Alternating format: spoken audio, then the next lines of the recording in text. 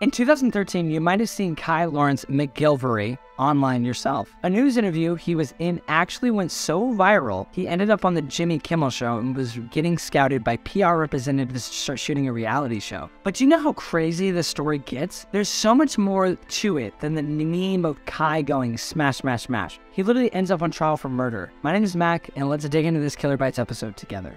In his viral video, Kai describes rescuing a woman in Fresno from a man who was going insane behind the wheel. He was hitchhiking a ride from a stranger named Jet McBride, who Kai said went crazy during their trip. Kai's hitchhike erupted in chaos pretty quickly. The driver said he could get away with any crime because he was the second coming of Jesus. Then Kai said the guy confessed to taking advantage of a 14-year-old girl while he was in the Virgin Islands once on a business trip and never got caught. Then he said the man snapped completely, went on a racist tirade, and just drove the car into the back of a garbage truck. They hit a black pedestrian who was crossing the road too. Someone was now pinned between their car and the truck they hit while Kai was sitting in the back seat. Witnesses rushed to help right away, but the belligerent driver got out and started attacking bystanders. So Kai ran up behind him with a hatchet and hit him 3 times over the head. Once the police took over the scene, a local Fresno news station, Fox 26, started doing interviews. People kept recalling a homeless hitchhiker who had rescued them all, so they found the unlikely hero on the side of the road and talked to him about his horrifying experience on camera. They uploaded his interview to YouTube, and the rest was internet history, or so we thought. Kai described himself as a home free, but the 24-year-old hadn't had one for a long time. He crashed where he could for the night. He did what he had to just to get by. Sometimes when he had nowhere else to go, he'd stay in the company of older men. One of these men, a 73-year-old named Joseph Galfy, would be found dead at home in his underwear. But it was clear to police that he didn't go peacefully in his sleep or anything like that. He had been beaten to death by an unknown assailant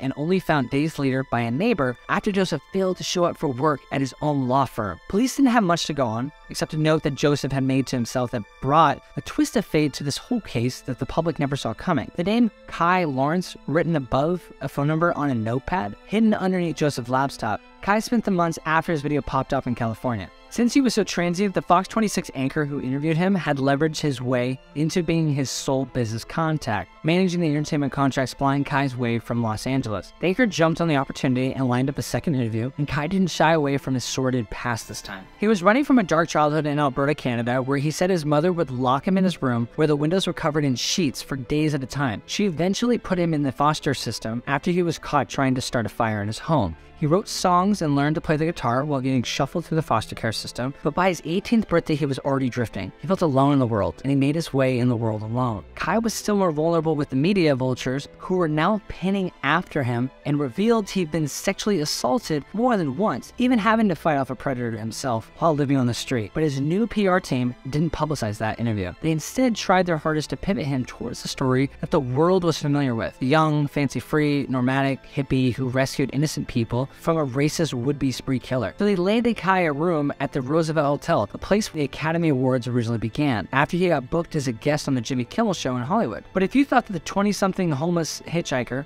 without a social security number, driver's license, passport, or any other identification who became famous for his silly description of bashing someone's head in with a hatchet was going to be consistent, hardworking entertainment personality, right for long-term investment overnight, maybe you could land a big job in Hollywood. But you'll have to guess again. After he signed his new TV deal in unidentifiable hieroglyphics, his new PR team found him outside peeing on the Hollywood Walk of Fame in broad daylight. When they rushed him into the hotel room, they say that he helped himself to the minibar right away and chugged a liter of few minutes. Before long, the entire crew had been ejected from the hotel after Kai started skateboarding through the bar in the lobby. It was then that the Keeping Up with Her Kardashians brand manager Lisa Samsky first wondered if she and her colleagues were in danger. Kai was unpredictable, and as they chased him through the boutique shops and cafes of Hollywood, it truly felt he was capable of anything. His family members have since illuminated his propensity for violence and fits of rage. His cousin said he honestly disbelieves Caleb has mental issues because he seems well, but when it comes to a certain pressure, you either become a diamond or you get crushed.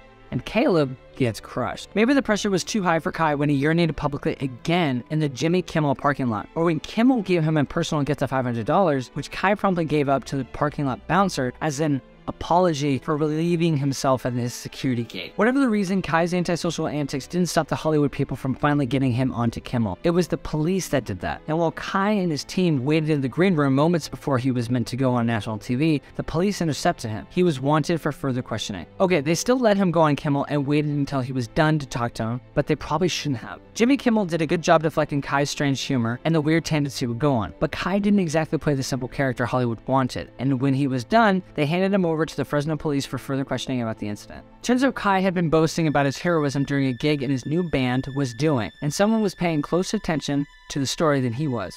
Apparently, Justin Bieber's production team had been asking around for him since the video, so Kai's PR team set him up with the first band they could find playing in Fresno. Kai bragged before a gig with this new band about how the other couldn't handle his.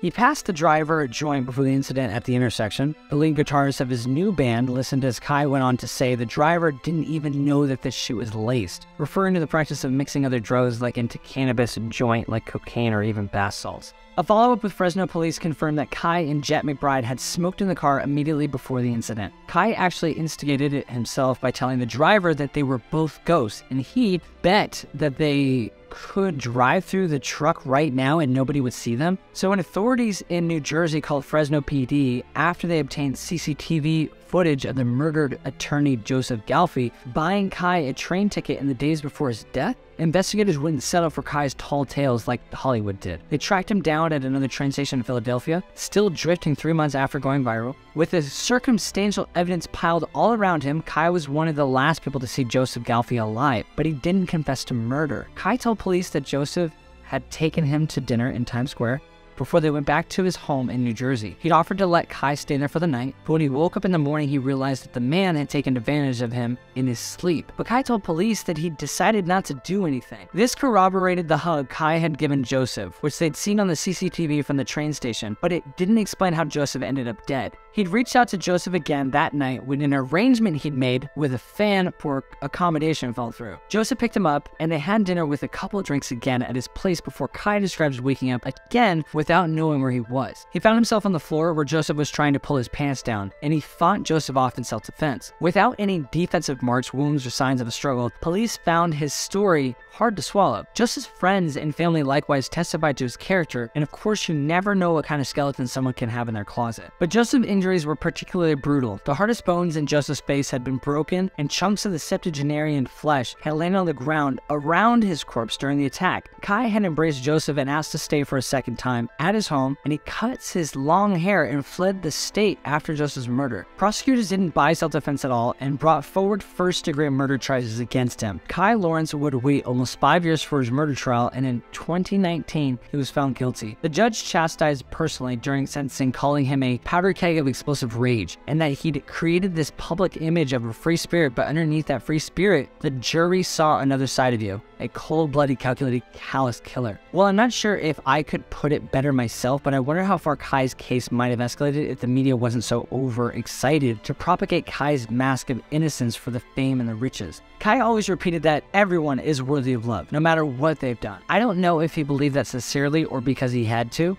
but I'm Mac, and I love you for watching Killer Bites, so thank you so much, and take care of yourself.